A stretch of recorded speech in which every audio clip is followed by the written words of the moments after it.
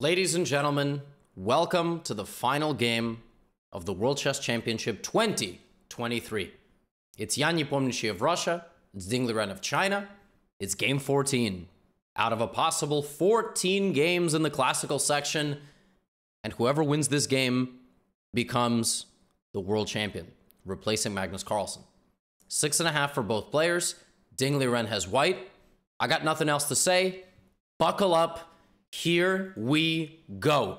Ding, throughout this match, has played either d4 or c4, and he has avoided main lines. Well, this game, and whoever has played white in this match has had the upper hand, except for one game. Ding does, in fact, play the move pawn to d4. Yan responds the same way he has responded now for 2 world championship matches, and after d4, knight f6, c4, e6, Ding plays knight c3. This is the second time in this match that he has played knight c3, allowing a Nimzo Indian. The last time he played the Nimzo was very, very wild line. This is also the third time in this match this specific move order was chosen. You'll remember that in one of the early games, Yan played d4, and then Ding played d5 on move 3. So we have a Nimzo, we have the move e3, we have castles, and in the last game that they played, where Ding played a Nimzo Indian, which is one of the most complex openings in chess, in this position he played the move a3, and sometime later he played knight e2, knight here, and played rook a2. And that was the day of the massive prep league. That was the day that it was discovered that 2 anonymous accounts had been training together on both major chess websites, and seemingly that was Ding's account. All right? Well, this time, Ding still plays a sideline on move 5, but not a bad move at all. He plays bishop d2. Now, the idea of bishop d2 is that you don't ever have to take the knight with a pawn. You don't ever have to damage your pawns, and instead, you will always be able to do this, which in and of itself is an advantage. Black plays the move d5, a very principled response, and now Ding is like, excuse me, take my knight. And Yan is like, no, because that's why you put your bishop there. Now I'm gonna go back, all right? Now you may ask yourself, why would he move a piece 2 times? Why doesn't he go forward? Well, if you don't have a good reason, don't trade a bishop for a knight. In this case, Black no longer has a good reason, because it's not damaging anybody's pawns. And Black is able to afford playing these 2 moves, because White developed in a pretty weird way. The bishop on d2 now doesn't really fulfill its journey. Kind of like in House of the Dragon, right? You gotta, the descendant is trying to go here and evolve. Well, this person is not going anywhere, so now the bishop is just sort of stuck. So, knight f3, and Yan plays c5. The best friend of the d-pawn is the c-pawn. And as you can see, in queen's pawn positions, we have a cube. Very quickly, the cube it gets completely obliterated. Pawn takes, bishop takes, takes. And knight bd7, and Black will probably try to develop this bishop out this way. And we have rook d1, centralizing the rook. Now, you'll notice that Ding is down a lot on the clock. That's kind of weird. I don't know why he spent 13 minutes on this move. I think he's sort of just trying to improvise. I mean, it's still the opening, and it's a relatively innocuous position, so don't really know why. Again, like, I am a little bit perplexed why that is happening. But, such is life. Rook d1, and now Yan, for the second time in this game, goes bishop e7. So Yan has made 11 moves, and 4 of them have been with his bishop. Bishop b4, bishop e7, bishop back out to c5, bishop e7, like a slinky, Bing, ba-bow. Wow, or is that a slingshot? All right, whatever, both. They're fun. Slinkies were the things you used to put on the stairs. I'm a 1995 kid, all right? That's what I did in my childhood. In and out of watching, like, Dragon Tales or whatever. Knight g5 here is a very aggressive move. And in this position, Ding decides, I don't want to go, quietly into that good knight. And instead, I'm going to play the move knight to g5. And I want to checkmate my opponent, because that decides the game. Now, probably he's not going to play queen h7. Some of you might play that move. He won't play that move. But the real question about knight g5 is, what the heck are you going to do about the move h6? Like, I've just done a few chess lessons with Frank. You don't know who Frank is? Learn who Frank is. He's a rapidly growing chess prodigy. And I told Frank to stop making these random knight moves when they can be attacked. Well, Ding plays h4. Ding plays what is known as a fish hook, fish bait, whatever you want to call it, fishing pole. Point is, Black has castled, White hasn't, and if you take this, you lose. I mean, you just lose. You don't move your knight and get mated in one move, but the pressure here is too strong on the file. It's actually a very, very useful idea. Knight g5, h6. For beginners and intermediates, I mean, this is basically like game over. I mean, once you play h4, the other person will just malfunction. But Jan is 27.95. He plays the move queen c7. Now, of course, he did spend some time. Queen c7 actually is the best response. Basically ignoring this like a crazy person on a New York City subway. And queen here hits the bishop. And basically just continues to develop and ask questions to white's position. Now, Ding here spends a little bit of time. And by a little bit of time, I mean 22 minutes.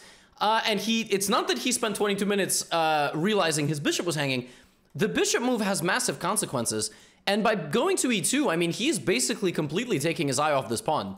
Because you understand, he could have also went to b3, but probably he did not like something over here. And I mean, he can sacrifice his right to castle, but black has to trade a few pieces, and then at some point he will be able to take this knight. So bishop e2, and Jan is much better. He's up 40 minutes on the clock with black. This is nuts. I mean, Ding was supposed to be the one playing for a win. Not supposed to, but he's white. All right, he's playing with the white pieces. White has had massive success in this match. And it seems like the pressure is simply getting to him. Now, here the best move was b6, apparently. And then you're trying to get the bishop out. And if something like rook c1, the best move is queen b8. I feel like if you play b6, queen b8, they gotta scan you or something. I don't even understand this stuff. Jan plays rook d8, bringing a rook to the center of the board. Absolutely nothing wrong with this move. And now rook c1, and now knight f8. All right, knight f8, you know what they say. Knight f8, never mate. Nobody's ever getting mated on the h7 square. And by the way, now taking on g5 could very well be a threat. For instance, before you have backup, so you can move the other knight. So we have knight e4, knight takes e4, knight e4, and a trade. And there looks to be an end in sight. All right, this setup did not work by Ding. And we're headed for a draw. And if this game ends in a draw, it's going to be 7-7. And then we're going to take a break, and tomorrow we are going to play tie breaks. And a classical world championship match will be decided by speed chess. Just like everybody wanted. I am joking, but at the same time, you do need a way to break a tie. In I believe it was 84, Karpov-Kasparov went 3 months. I don't think we want a match that goes 3 months. I mean, I would make tremendous ad revenue on it, but yeah, that match was first to 6 wins, and nobody won 6 games.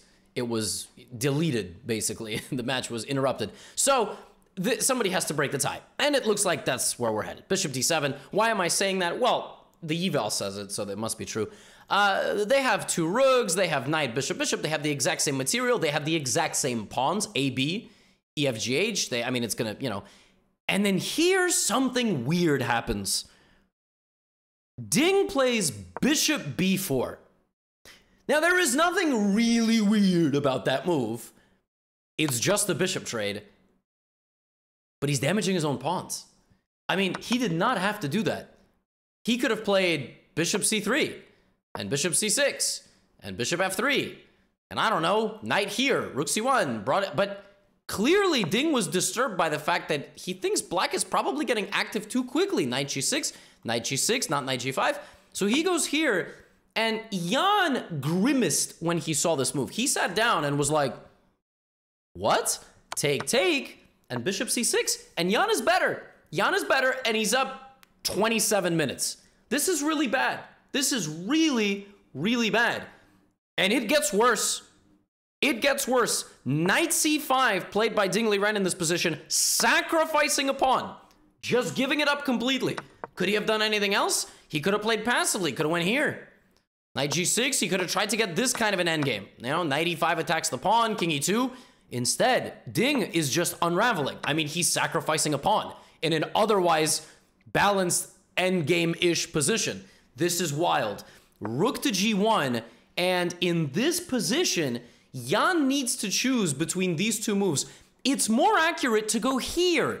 Why? Because after the move b5, he comes back. And after the move e4, he doesn't move his bishop anywhere. He plays b6, a very important Zwischenzug. You take the bishop, they take, and it's actually black who emerges up a pawn with white having 3 massive pawn islands. You can count this as a double island if you want. Knight e6 is coming and black is playing for a win. You put Magnus here with black, he wins 99 games out of 100, and that 100 game, I don't know, he fell asleep at the board. I mean, this is a very, very bad endgame. So Jan has to find the right retreat of his bishop. He has to go bishop c6, inducing b5, and then this. Jan doesn't. In fact, look at how much time Jan spent. 58 minutes on the clock. He doesn't notice the subtle difference, and the difference with this move order is after e4, ain't nobody going b6, because this pawn is not on b5. So after take, I don't have a pawn here. I can just do this. There's a massive difference, but he has an hour on the clock. The nerves are in the stratosphere. What's beyond that? I don't even know. Something. I just make chess videos. Any of you study the layers of the atom? I had to learn that in school, then I forgot, just like everything else. Bishop c6, though, now there is no b6. This trick does not work, and Jan's bishop is booted out of the position. Now, Jan is still doing fine, and Ding collects the pawn. He gave the pawn, he gets it back, and now Jan does something absolutely fascinating. So, in this position, black can play rook d7, attacking the knight. But Jan plays this, inducing the move rook c4, offering a trade and simultaneously defending the pawn, and then he goes here. What the heck is the difference? This is how chess grandmasters think. This position is the right way to do this. Why? Because if you do this with the white rook 2 squares back, then after the move knight to c5 and rook to c7, there is a pin and the rook is way, way further back, right? So the rook for white is way further back, but the knight can still be supported, okay? That's number one. But the craziest detail here is the fact that if the knight goes out this way, black will mobilize and come here. That's the threat. And there is rook g4 protecting that. However, if black plays the move rook d4 first, then after this, nobody can go here because knight g6, rook g4, there is a fork. By inducing white to play the rook forward, you have now removed the option to bring the rook to g4. This is some giga brain stuff, all right? That is why Jan played rook to d4 first, so that his opponent plays a rook move, and then he attacks the knight, and now the knight can go here. So in this position, Ding plays this instead. Incredible. All right, rook c7. Ding drops back with the rook, and now he's enabled the movement of his knight. And now disaster strikes. Rook c8 played by Jan. Ding defends his knight. In this position, Ding had a miracle defensive move, by the way. He could have put the knight back on b7. He could have gotten out of danger by using the fact that that rook is hanging against Jan. And then after rook c3, bc3, white goes king d2 and suddenly is going to quickly win that pawn back. He doesn't see that. He plays here, knight d7. Oh God. Ding Liren is at his biggest disadvantage of the game so far. Rook to g3. What Ding had to do in this position was bring his king, trade the pieces, and play rook b1 and defend his pawn. And he's down a pawn, but he's got activity and he's kind of okay. Will he hold this? I don't know. Instead, Ding goes for g7. Jan can play it cool here. He could just play g6. He doesn't even need to allow rook g7. But instead, Jan plays this. Take. Ding's idea is to get this, but the black king is just walking to e7. This is a massive, massive oversight. Bishop d3 played by Ding. Not a bad move. Rook d8. And now, Ding has a choice. How can he defend this? He's got to probably do it with the king, okay? Now, king d2 is a little bit terrifying because you're walking into a pin. So, obviously, Ding, as a human, is like, I'm not going to do that. I'm probably going to go king e2 instead. And just so you understand, defending like this is probably also possible. But Ding plays king e2 and essentially loses the game. Stockfish doesn't even realize because it's on a low depth. But after the move rook c3, black is winning. Black is winning. Why is black winning in this position? Because of the threat of taking the bishop. For example, if the rook comes back, black wins. Rook d3 takes bishop b5. Game over. You can defend the rook, but I'm going to go take. This is a winning endgame. 3 pawns, 4 pawns. My king runs over here. You go win this pawn. I win the rest of the pawns. Not only do I win the game, I win the world championship. This is nuts. Rook c3 and Jan Nepomniachtchi is winning. If we let Stockfish run a little bit more, you're going to see it's like -3. The game is over. So check king e7 and Ding plays here. The game is over. Jan's got to play rook b3. He cannot rush with this. If he rushes with that, I do this. This is not winning. We have the same amount of pawns. Rook b3 is the winning idea. Rook b4, rook b2, a lot of pressure, bishop b5. Jan's advantage here is -3, according to some of the most powerful computers. The computer will realize it.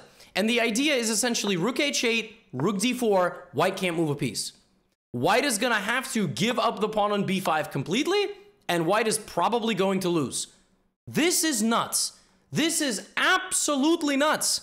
It's over. 21 minutes on the clock, and in this position, Jan Nepomniachtchi delivers the most fatal blow of the World Championship match, and he plays... He played e5.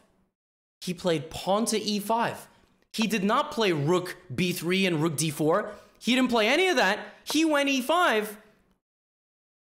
And all of a sudden, Ding Liren counters with b6. This is incredible. b6 is a clearance sacrifice. It's a sacrifice where you utilize the square a piece used to stand on for a tactic. And the idea of the move pawn to b6, mind you, that is the only defensive resource left in this position. Pawn to b6, giving up the pawn to sacrifice the rook, rook e8, and discovered check with the bishop on the square that you just cleared. You give it up, rook c3, buckle down, let's go. Rook and 3 pawns, all symmetrical, EFH versus rook and 4, that's the only pawn. Black is still pushing for a win, but Ding thinks he can hold this position. Can he, though? Can he hold this position, or is Jan going to convert this? King d7. White's defensive idea. Black, what does black want? Push the pawn, put the rook behind the pawn, push the pawn, white's rook gets stuck here. That's winning, okay? So for example, a5, if you wait too long, look what happens. Black is completely winning. Why is black completely winning? Because this rook is hydraulic pressing this rook, if you will. And if white walks over to win this pawn, like let's say king c4, look, king b4, oh wow, you won this pawn, yay! Now they feast. So that's essentially the winning idea. What is Ding gonna do? With the king coming, he's gonna play rook f3. He's gonna bother the pawn on f7. Black is gonna have to defend the pawn, okay? And now white is gonna play rook c3, trying to infiltrate. And he does. King f6, rook c6, the king hides from checks. Now rook here. So defending the pawn from the back side, not allowing black to hydraulic press. So black comes down and also defends the pawn from the opposite side. But this is not an advantage. Now, next phase of the game, black is going to try to bring the king over here, get rid of the rook, promote the pawn. Okay, here we go. King g3, pawn to h5, moving the pawn out of the way, and Jan is pushing the pawn forward, closer and closer. Look at Ding's time. 22 minutes spent on one king move. All right, rook a5, f6. That pawn is now 2 squares away from queening. Of course, Stockfish thinks this is a draw. Of course, it's easy to sit here and stare at it and go, oh, duh. Let me turn this off real quick. You're all so clever. I'm so clever. Every commentator is so clever. It's just a draw. So defend the position. Rook a6, king f7. Black is bringing the king. And let it be known, you might be confused. Why was this not taken? Because rook e1, pawn to a2, you could take my rook, I make a queen. You could stop my pawn, I'm still making the queen. This is winning, all right? This is probably winning. Probably winning. Why did I say the word probably? This is completely winning. Sometimes my mouth moves faster than my brain, all right? King e2, king e7, rook a1, king f7, rook a2. Why did I pause here? Look at Ding's time. 5 minutes up to 19. Why? Move 60. This is it. This is the final phase of the final game of the World Chess Championship 2014. Can Jan Nepomniachtchi win this endgame? Now Ding gets 30 seconds every time he makes a move, but he gets no more bonus time. King f3, there he goes. King d7, he's making a run for it. A calculated pawn sacrifice to deflect the rook. Rook a6, now rook b3, white's king is forced back, king c7. Jan Nepomniachtchi is on the verge of winning this endgame. Ding Liren has one move, and one move only. What am I talking about? Well, if Ding hangs out on the a file, king b7, rook here, I'm coming. King c6. You can, well, all right, so what? King b5. So what? The black king is going to walk right here and escort the pawn. Okay, well, fine. I mean, I'll just bring my king. King f1 and I'll run over. Yep. All right, let's say you do that. King c6. All right, I'm bringing my king too. You're too slow. You don't understand. You could bring your king. Congrats. Who's going to guard the pawns? Oh, that's easy. Who's going to guard the pawns? The king is still coming in. White is on the verge of being completely lost. And Ding Liren plays the most clutch move of his entire chess career, f4, completely and totally sacrificing a pawn in order to create a passed pawn of his own. Just the existence of his pawn now threatens everything in the black position because black does not have the luxury anymore of running the king forward. He still tries. King c6, check is given. King to b5, rook to a7. Now, in this position, if Jan makes a run for it, so does white. If he plays rook e3, e7, king to b3. Oh, wait, the black king made it. But the black king now has to hide in front of his own pawn. That's the point. And this is a draw. Ding Liren foresaw this position. And if king a1, white has the miracle defense, rook b3. Sacrificing the rook to promote the pawn, and this, my friends, is just a draw. All the pawns will fall. Ding Liren sacrifices his f-pawn to create a pass pawn of his own, not to push it, but to constantly threaten, like a lifted hand, the hand of fury. Like, if you mess with me, I'm coming down with this pawn. And Jan tries to move forward. He tries many, many different ways. Can he find a way? King e7 back. Rook e3, it doesn't matter. Ding Liren has found the defensive mechanism to save this game. Because now there is an orb around the black king. It makes no difference. Because king g2, king can't go anywhere. There it is. The pawns are traded. Rook takes f4, and in this position, game 14 was agreed to a draw, a 90 move, 6.5 hour affair, nothing to choose between them, 7 for Jan Nepomniachtchi, 7 for Ding Liren, and tomorrow we play tie breaks to determine the next world chess champion. How do the tie breaks work? They play 4 games of 25-minute chess, a best of 4. If that is tied 2-2, they play 5 + 3 second blitz.